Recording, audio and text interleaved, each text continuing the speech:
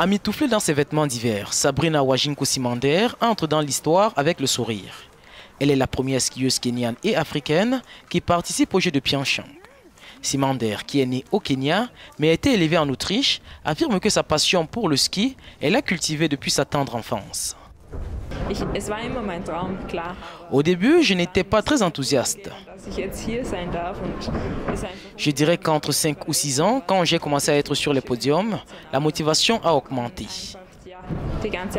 Lors de la cérémonie d'ouverture, Simader a été le porte-drapeau de la délégation kenyane. Un moment vraiment beau et chargé d'émotions, a-t-elle commenté. Elle est le second sportif kenyan à avoir participé aux Jeux d'hiver après Philippe Boyd, un ancien skieur de demi-fond qui était présent sur les pistes olympiques en 1998, 2002 et 2006.